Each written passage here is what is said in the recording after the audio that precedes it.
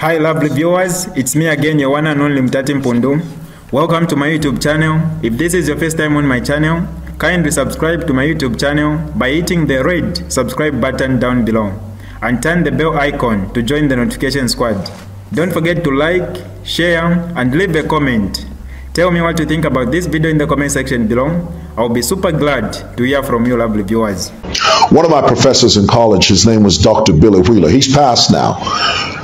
He used to say to me, he said, son, there are three sides to a story. Doesn't matter what the story is, there are three sides to it. There's your side, there's my side, and then ultimately there's the truth. So here it is, a few days ago, this political nuisance, this despot, this internet nuisance is what I call him, one Chilufya Tayali. Guys, I'm a state witness in a case against him. This is not a secret. And side note, guys, side note, some of you seem to think that when you talk about an active case in court, you seem to think that that is contempt. You need to define what contempt of court is. It's not contempt when you talk about the happenings of a court case, when you talk about what happened in court, or when you talk about what the case is about. That's not contempt. Contempt of court means a disrespect and a disregard and a disdain for the court and the court proceedings. Nobody here is being disrespectful towards the court. Nobody here is being speaking disparagingly or speaking negatively about the court system or this court case. Make sure you make the distinction between contempt of court and discussing what happens in a court case, in an active court case. When you open the Daily Mail, you read about, oh, yesterday Bowman Lusamba went to court, this is what was said, and that's not contempt. You're simply reporting what happened. Contempt is if you disdain the court, if you speak about the judge and you say, oh no, this court process is rubbish, and you say things like that. You speak disparagingly of the court and its proceedings. That is contempt. Okay, so just to be clear, this is not contempt. So last week Friday, as many of you know, as some of you know, I'm a state witness in a case against this Chilufya Tayali. Now, let's be clear. Some of you followers of him, because I know some of you are on here, and honestly, I don't like the fact that you guys are on here. I don't. I would prefer that you stay within your lane, within his circumference. But if you are a Chilufya Tayali follower, I don't want you here. I don't want you to taint me, okay? I simply don't want you here. But some of you Chilufya Tayali followers will jump on here and say, but why can't you just forgive your friend? Why are you testifying against him? What, do you not know? Do you not know that not too long ago, Chilufya Tayali was a state witness in a case against Bachishimba Kambwidi, and it was on the strength of Tayali's testimony that Bachishimba Kambwidi was found guilty and sentenced. Do you not know that? What, you don't know that? You've forgotten that? Because this is what I find disturbing and interesting about Chilufya Tayali followers, is that they seem to defend him in things that he himself has done to other people. Tayali is not new to this thing about testifying against other people and having them sent to prison. He's done that before. He's testified against Bakambwidi. He was a state witness in a case against Bachishimba Kambwidi.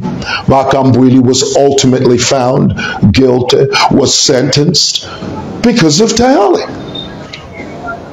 So Far be it from you guys to start preaching to me about, no, how can you do that to your friend? Well, first of all, let's be clear, he's not my friend. Chilufya Tayali is not my friend. Let's keep that clear. Because, you know, you guys, some of you guys, you're so spiritually minded, you're no earthly good. Everything you shroud in scripture. No, that to forgive and forget, that is your friend. That's got nothing to do with it.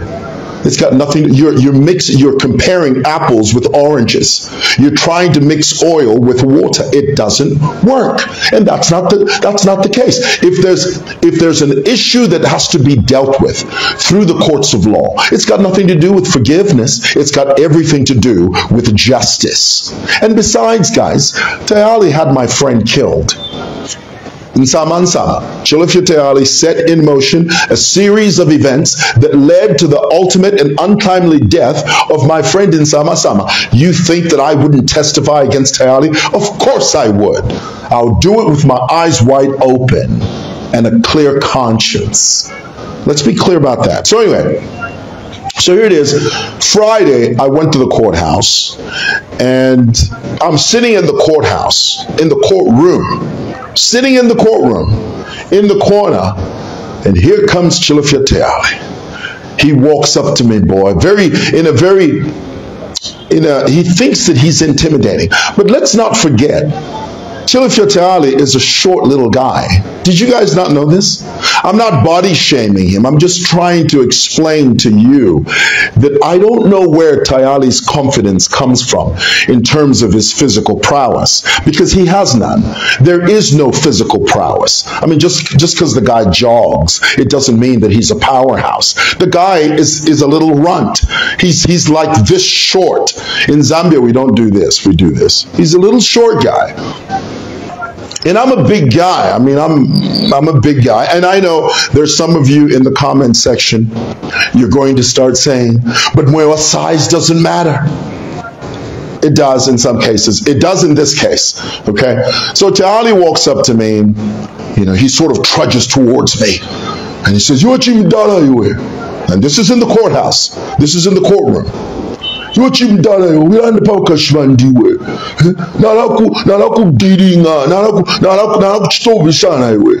then, you know, he's pointing at me. I'm sitting down. He's standing up. He's standing up looking down at me, and I'm sitting down looking up at him. Now, for those of you that know anything about body language, that's a power play. Now, you have to understand, when someone is towering over you, when someone is standing above you and yelling at you, in their minds, they are in a position of power. In their minds, they think that they have vanquished you. Now, if you're going to engage in a physical confrontation, the best thing you do in that scenario is you stand up. Now, had I stood up, I would have towered over Tayali, because Tayali is a little short guy. He's like a little tiny guy. So had I stood up, I would have towered over him. So the moment, had I stood up, he would have then changed from speaking down at me, because I was in a sitting position. Had I stood up, he would have been looking at me doing this.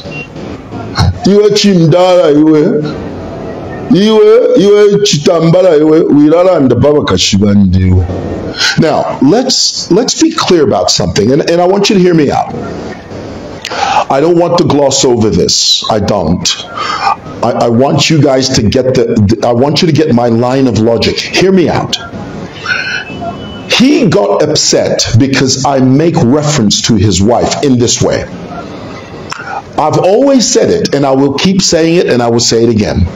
Tayali is very disrespectful to that Ethiopian girl. Very disrespectful. Now, before you start saying to me, but well, that's his house, that's his business. No, it's not his business when he brings it on social media. When he starts saying, my wife is away in Ethiopia, I'm accepting applications from you young girls to give me sexual favors whilst my wife is away. mukese mukampereko ama sexual favors, ama services nama applications ndekisashani ndepoka musalula ale salula omukashi wakwe. And then here's the thing, this is what I find annoying, is that he's trying to normalize a very abnormal behavior in front of you lot. And there's some of you that are so impressionable, you find that funny. You find it hilarious. You think it's normal for a married man to disrespect his spouse on social media under the umbrella of, yo, I'm just joking, I'm just making fun, I'm just making jokes at the expense of your wife. That's where we step in. That's where twaingira mubantu iwenga wabika pa social media, wachiposa pa social media, wachakwa tule salula omukashi wowe pa social media, uleba salula uleti yo ali ya ku Ethiopia, so ine imwe bakashana imwe bekeni mwe bakwete ama applications mukese muka mbombere poine because I'm here kunganda by myself musalula, and you think it's normal. Elio ngatwalando ko twarufyanya. Why? Because iwe wali chibika pa social media na ifwe balefo protect this issue, the sanctity of what a marriage should be, and the responsibility that you have as an influencer. You cannot peddle that and make it sound normal when you know good and hell well that it's very abnormal. Ili wafurwanga twalandako, wafurwanga wasalula omukashi we twalandako. Eli on top of that, ulya mukashana, the reason why he can do what he does, bantu temwina zambi. And I've often said this, and I will keep saying it, and I will not stop saying it. The only reason Tayali gets away with what he gets away with is because he's married to a foreign girl. If that girl was from Chinsadi, Naba Fiashi win a winner, Nama brothers win a winner, you think Tayali can get away with half of that nonsense he does on Facebook? He can't. He can't. Why? Because in Tambi, Chakara. Intambi twalikuwa tentambi bane with proper abafyashi kuti wayachite fya musalula pa Facebook bakupanya na ama brothers wino bwana kuti bakusansa basafeti wena wekatali kalapanshiwe uleseba nyomwache weso chilishani ule chindika. But he knows he doesn't worry about that because he knows Sega is an Ethiopian girl that doesn't have any family here. She's basically on her own. There, I said it. Is that difficult? Is that difficult for you to accept? And anytime you get an influencer that normalizes what is abnormal, you Dwanzi followers, you think it's funny. It's not funny. There's nothing funny about that. That's the reason. That's what I talk about. So here it is. He came to the courthouse. You know, he's a little guy. He's a tiny little short guy. And he's talking down to me. He's threatening to hit me and not to beat me, to hit me. And I'm sitting down there, and in my mind, I'm thinking, I'm sitting on the bench. In my mind, I'm thinking, if I stand up, this is going to escalate. It's going to escalate because he wasn't joking, I wasn't joking. So I decided, you know, I'm just going to sit here. So he starts yelling, and the longer I sat, the louder he yelled. And the louder he yelled, the more people came into the courtroom. Now, at this time, I'm thinking to myself, I hope somebody records this, you know, because typically you're not supposed to record anything in the courthouse. But nobody did, you know. Now, what Tayali doesn't realize, and this is something that I want him to know right now, he doesn't realize that all of that showboating, all of the threats, all of the, you know, the bravado, and, you know, he's a little guy, he's a little short guy. All of this stuff, he doesn't realize that I'm actually a karate expert. Some of you don't know this about me. Did you know this about me? Did I ever tell you about this? Well, let's be clear. Maybe not an expert, but I did take a karate class when I was in my teen years. Okay, let's be clear about that. And I'm not joking when I say that. I took a karate class, a very intense course in karate. I went up to the yellow belt. Okay, I didn't get up to green, but I was almost there. And what Tayali doesn't realize, and this is what I find interesting about this whole thing, is that he doesn't know how close he came to disaster. I mean, when he was threatening, in my mind I was thinking, any moment now I'm going to execute the cord of blood technique. Now, some of you may not know, some of you may not have heard of the cord of blood technique. But the cord of blood technique, you see these two hands here? Lethal weapons. These are lethal weapons. They've been known to stop someone who didn't know that it was coming. Now, I was going to execute the cord of blood technique, and let me explain what the cord of blood technique is. The cord of blood technique is where I strike him and a cord of blood comes out. The man hits the ground, he's dead in 3.5 seconds before he hits the ground. That's called the cord of blood technique. Now, everything in me, okay, let's be clear, I did everything within my power to withhold and restrain myself from performing the cord of blood technique. Because I knew, I said, listen, if Tayali keeps talking, boy, and I execute the cord of blood technique, man's going to be dead. I'm going to have a murder charge on me. They're going, listen, not only am I going to cease to be a state witness, they're going to carry me out of here in shackles. Because now I got a murder charge. But I didn't want to go that way. I didn't. I restrained myself for such a time as this, the Word of God says. I restrained myself. I held myself back because I knew in that very moment that if I gave in to my urge, if I acquiesced, if I succumbed, if I yielded to my desire to knock his head clean off, I'd have a murder charge. And who needs the aggravation of a murder charge? I mean, goodness. I got a family, man. I got a wife. I got kids. Who needs that aggravation? Who needs the aggravation of going to prison on a murder charge because I executed the cord of blood technique? I'm not doing it. I am not doing it. If Tayali goes to jail, if he goes to prison, he's going to go to prison. But far be it from me to murder him or to kill him because of the cord of blood technique. I'm not doing it. All right, so that's what happened. So anyway, he starts yelling. And so I said to him, I said, look, you better step back. You better step back. You better check yourself before you wreck yourself. And then finally,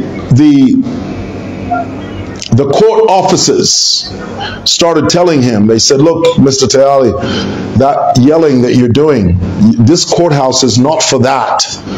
You'll get in trouble for that. So he walks out of the door, and when he gets to the door, he turns around and he says, if you're man enough, come outside and let's deal with this man to man. And I said to him, I said, Tayali, you're this short.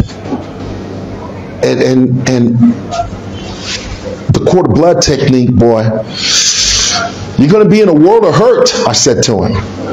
I said, you're going to be in a world of hurt, Tayali. I'm not your run-of-the-mill guy. These hands, they may look simple to you, but these things are lethal, man. I mean, these things will knock you out. I will knock the block off of you, I said to him. I said, I'll hit you so hard, it'll rattle your ancestors. That's what I said to him. I said, boy, I tell you what, I will knock you upside your head so hard, you will forget your name.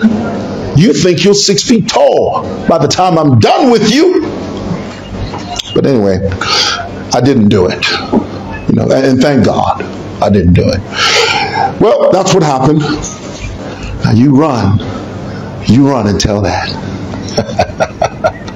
This is DJ Mutati. Alright, that's all for you today, lovely viewers. If you did enjoy the video, please don't forget to leave a comment in the comment section below. Tell me what you think about the video you just watched in the comment section below. I'll be super glad to hear from you, lovely viewers.